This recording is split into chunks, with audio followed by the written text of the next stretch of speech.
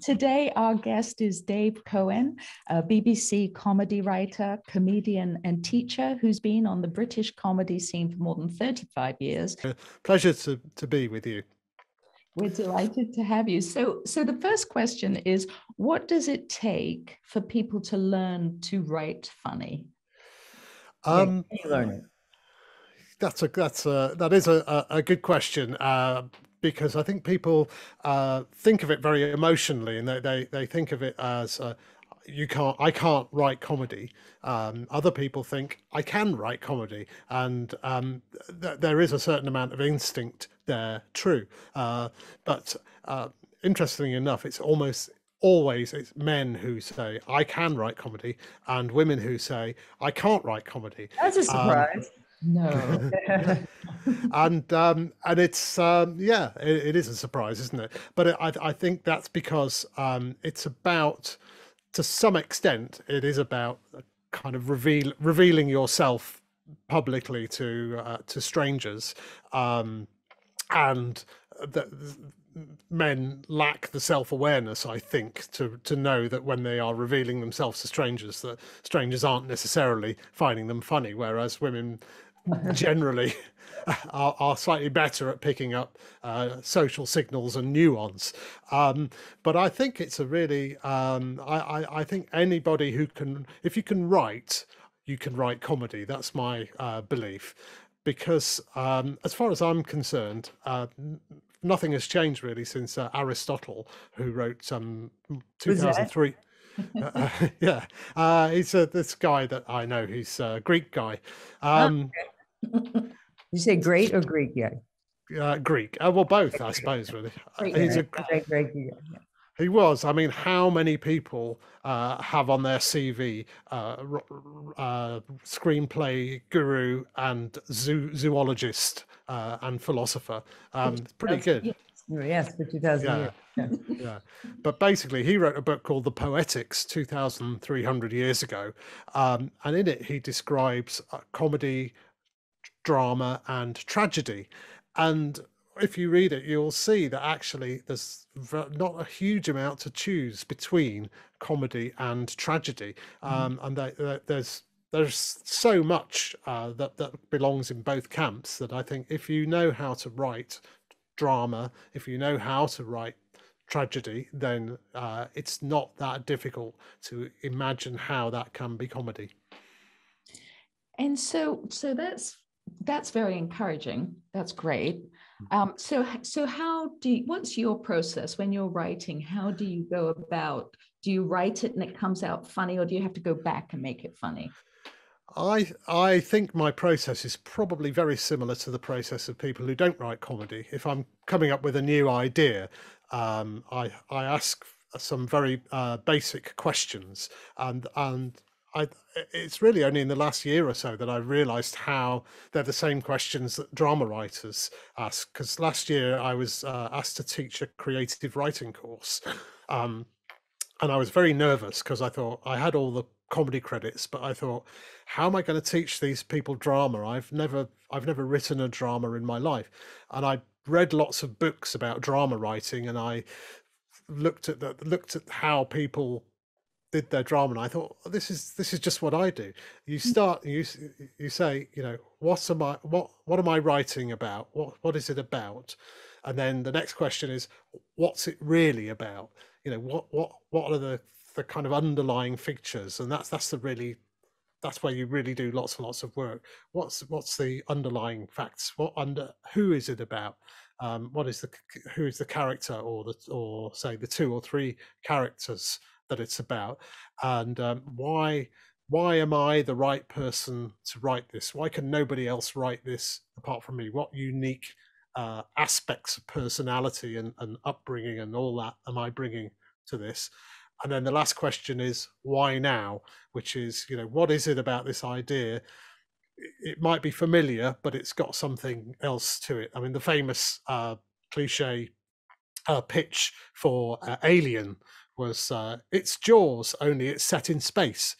And I think, That's great. I didn't know that. It's perfect, isn't it? It's just, that's familiar and original. And and I think that's true for drama, comedy, Well, it's interesting tragedy. you said about the parallels between tragedy and comedy, because I know my favorite comedies are always have that element of drama. I mean, if I'm not crying, I'm not laughing.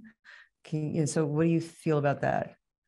Yeah, I mean I grew up with the British audience sitcom, and Americans grew up, of course, with their audience sitcom, and that's always been my favourite form ever since I was like 6, 7 years old. I loved those audience sitcoms, and then often what I liked about them was people were being rude or saying silly things or making rude noises or whatever. But then I'd revisit these sitcoms in my teens and 20s and actually find that there's some they're really kind of that they're really dealing with harsh subjects, and they're actually they are deeply tragic. And I mean, a show like Frasier, for instance, is very much inspired by the first show that I ever really loved, a show called Steptoe and Son, which I think was remade as Sanford and Son in America. But Yeah, wow. I grew up watching that. Yeah, wow. yeah, but Frasier is actually exactly, well, not exactly the same. It's the guy, the son trapped in the house with his father, and it's got a slightly different tack. The son will never leave because he's not, his dad manipulates him to stay, but also he doesn't have the strength of character to leave, and it's tragic. It's a really tragic show, and it was always you get 20 minutes, it's about a half hour long, and you'd get 20-25 minutes of laughs, and then they get 2 minutes where it's just, this is desperate, and then they'd win it back, 2 minutes of laughs at the end. And so that's kind of been the biggest influence to me, and it really, that's coming back to what I was saying about things being instinctive, that's instinctively what I've always wanted to write. Funny, shock, cry. Yeah. They all live happily ever after. But the difference between comedy and tragedy is that in tragedy, at the end of the tragedy, the hero dies. And in comedy, the hero lives and comes back again next week and makes the same mistakes over and over. No growth. Yes. They never learn. Yes. So before you sit down to write, do you read something funny, or do you consciously put yourself in a state of amusedness or not? Yes, I tickle myself to my little stick and tickle myself. Yeah. I can't go. You just sit down and cry for a long time. Yeah, that's a really interesting question. I think what I do is I really think a lot about the idea before I start writing. I got a character, I've got an idea, it may be the germ of an idea, a character.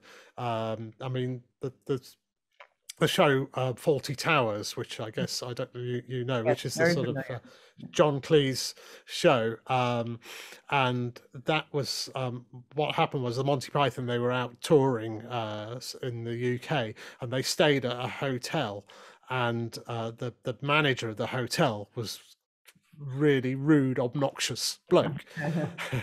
And when you're a comedy person, you don't necessarily go, oh, here's my idea. It's just you store it away, and you've got all this stuff stored away. But I think that's true with if you're a writer of not just of comedy as well. And so obviously John Cleese stored it away, and gradually over time he kind of created this monster character, which obviously had a lot of elements of John Cleese in it as well. So would you go as far as keeping a journal of things that have made you laugh, or do you not go that far? You just remember them?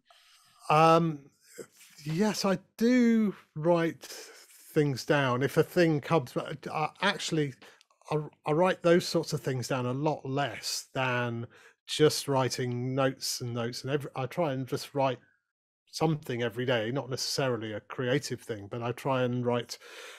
For instance, I've got a thing that I know I want to write with my co-writer for the songs for Horrible Histories, and at the moment I don't know what it is, but I've got enough of a sense of what it is, very, very vague sense. So I just sit down and I think about the idea, and I start to kind of watch it in my head as though I'm watching it on TV, and just see what comes up and see what makes me laugh. And yeah, that's So kind of how it you comes. do a lot of writing also on your own, solo, but I know you're in comedy rooms, as they would say, or writing rooms. So what's that process? How is it different to write with a group of people or another writer as opposed to on your own? Well, there's probably two things to say about that. The first is I think it's quite different in the States to Britain. It's been part of the American culture for many years, and so the writing in the room in America, which I've not experienced, but I'm aware of, and I think it's because it's there's quite a lot of people and a big process, and it's got a horrible sort of reputation, and again, it's one of the reasons why in the past there have been fewer female comedy writers, I think, than male, because it can be a bit of a bear pit, and everybody's shouting to get their idea in, and B, you kind of have to accept that sometimes the first thing that you think of and shout out is not going to be funny. And you're going to go, and then he says, yes, we'll buy some tomatoes. And silence descends on the room. Yeah. And you think, oh, yeah, I know. I deliberately said a not funny thing there just to get that reaction. That sounds gruesome. Yes. And that's, or you just repeat it again more loud. Exactly. That's But I think what's happened in both sides of the Atlantic is in recent years, I mean, men have started to finally accept that the kind of the toxic masculine atmosphere is not conducive necessarily to producing the best work. And actually, there's nothing wrong with having women in the room. And thank you. Yeah. Well, you say thank you, but honestly, the first record, the first 25 or 30 years that I worked as a comedy writer, I worked in lots and lots of rooms, and there are barely a day that I can think of, a working day, where there was a woman in the room. It was always all men. Don't get me going now, Dave. This is good. You're pressing my buttons. Yes, here. No, but it's true. I mean, even with Saturday Night Live, I mean, that started off with some women, but very few until last few decades. Yeah. And I mean, I used to bang on about this. I belonged to the Writers Guild in the British version, and was always saying, why can't we get more women writers in? And what used to happen was, like, a woman would turn up to a comedy writing thing, or producers, and if they were promising, even they didn't have to be great. They were like anyone else starting out. They were promising, and suddenly every producer wanted that person, and so that person who was not yet ready to be writing professionally was suddenly being asked to write for this and write for that, and they burn out after 2 years, and the self-perpetuating myth would continue. You see, women can't write funny. But I'm here today to talk over you two, just as I did there. Okay, no, that's okay. But to say, women can write comedy. If you can write comedy, and don't let anyone tell you otherwise. Thank you for that. And I must make a quick shout out to my student Ed, who is so funny, and doesn't have that sort of toxic masculinity at all. I do just have to say that, because he's just naturally funny. Everything he writes is funny. I'm fascinated. But so talking about, you've mentioned sitcoms, but what about prose writers? So books that you've found funny. or inspirational, which writers would they be? And what do you do with that? Do you break it down word by word, sentence by sentence, or not? Again, I think, and this is something very interesting that I found, because I've written a comic novel, and I've been reading a lot of funny writers, people who you might consider are called funny writers. I mean, my favorite writers are probably, well, I liked Joseph Heller's books, and Philip Roth, and but you know, these aren't necessarily what you would call big laugh out loud books. But I think that books have much more space and the luxury of being able to have a comedy in them, because you know, you are telling a big long story that unfolds over 80,000 words, or however long it is, and probably over a time like 1 or 2 years or something. And unless it's someone like what's he called, Lee Child or something, you know, those sort of non-stop action, big macho blokes fighting to save the world, you know, non-stop action. Even the most very active stories can use a bit of light relief. So, you know, at the very least, you want something that's a bit of a light interlude in your, if you've got a romance or a drama. I mean, I think, you know, there's a lot of comedy in romance, and yes, yeah, Dark comedies. yes, yeah. I mean, again, I think the whole kind of landscape of book writing has changed so much, really, in the last 10, 20 years. And a lot of people are kind of writing more to genre now. And I think you can see in the sort of genres in they're not ones that I know that well, say science fiction, for instance, or young adult or romance, but they do. More and more people are bringing comedy into those books, and I think that somebody like Terry Pratchett, for instance, whose books were sort of comedy science fiction, and I think he was a comedy writer who told stories. But then I think you get other writers, somebody like Philip Roth, I think generally is a storyteller who uses humor. So it's more of and I think that's kind of where you get for people who think I can't write comedy, it's possible to look at your dramas and your stories and look at your characters and see aspects of characters that aren't necessarily the most important part of the story, but are something that can tell us a bit more about someone. And actually, I find one thing that's very useful in this situation is to use your Roget's thesaurus. And if you have a character, let's say that, you know, the thing that this character feels about themselves is that they are spontaneous and free and easygoing. And if you look up that word spontaneous in the Roget's thesaurus, you'll find words like impulsive and you know, kind of overreacting, and so that you can make the same person do something silly. Branding character that way. We just have time for one more question, and then we'll go to our writing prompts. So, so Pat, do you want to give us the last question? Yeah. Okay. And I was also going to say, anybody who has a dysfunctional family can probably write a lot about funny things.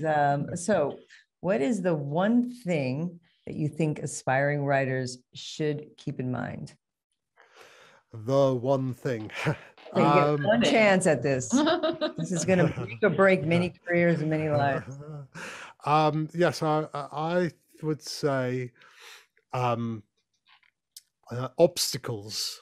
Obstacles are fun. That's the one thing that I would say, because all the time we're writing, we come across. Can you give us an example of what you mean by obstacles? So you've got a character, and they've got a problem, and they have to find a way to sort it out. And so what are they going to do? How are they going to sort this out? Okay, I've got to get this book delivered to this house by 6 o'clock this evening, or my whole world collapses. Now, so our spontaneous person will go, "Hey, I'm Mr. Spontaneous," or "Ms. Spontaneous. I'm going to go and just knock on the door of the person who lives there and give them the book." But actually, you can't do that, because that's the worst possible thing you can do. But they're going to go ahead and do that anyway.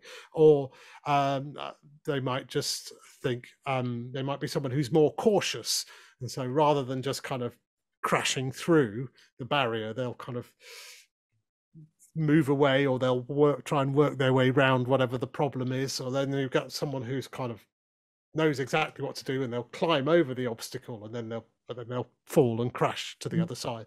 So we tend to see a problem in a plot and think that, oh gosh, that's too hard. How am I going to sort that? And we struggle to think about it. But just come back to your character and get your character to how will your character deal with that problem? And you'll find a solution, and if you're lucky, you'll find a funny solution as well. Coming from the character. Yes, that's great. Great. Could we get your writing prompt, Dave, for our listeners? My writing prompt. Yes, yeah. Come on, you must have many from your class that you taught. What I'd say is write every day, but that doesn't mean write your novel every day necessarily, but it means just have the habit of writing every day. I don't necessarily mean write your thing that you're writing every day, because that can be a bit of a that can make you a bit sort of desperate, and if you miss a day you get all upset about it. But just getting into the habit of a daily routine of writing, if you can make it the same time of day as well, that'd be great. And because that's the sort of thing that you do need if you're writing for the long run. Writing a novel, for instance, if you're writing your first draft, you need to be able to put something down, write a certain amount every day, even when you've got everything else going on around you in the world. 5 minutes, writers that, we want like specific directions. So when you say every day, 2 hours, 3 hours, is 5 minutes enough? Well, I what you can do, in the time you've got, really, some people, their lives are so busy, if you can just take 15 minutes of a day, and you want to be able to build on that ideally. But if you can just, and even if you're not necessarily writing your thing and you don't know what you want to write, then sit down on a blank screen or a blank sheet of paper and write down, I don't know what I want to write today. And that kind of, eventually something will come. Yeah. I shoot for an hour or two, but I'll accept 10 minutes. Yeah, I shoot for at least 10 minutes, and I'll accept not writing for a week. And then, but I have students I can tell to write every day. Yes, don't do as I do, do as I say. But it does make a big difference, because when you have that block of time, if you've been writing even a little bit every day, then you don't have to reacquaint yourself with what you're working. Open. To the store. So writing prompt, perhaps something that readers can respond to. Sorry, what was that one? You have a writing prompt, something that people can use. Like ... Yes. Okay. Right. I'm sorry. I wasn't clear about that. No, but the other one was very great. Nice. Yeah. Let me think about that. I think I would say it is.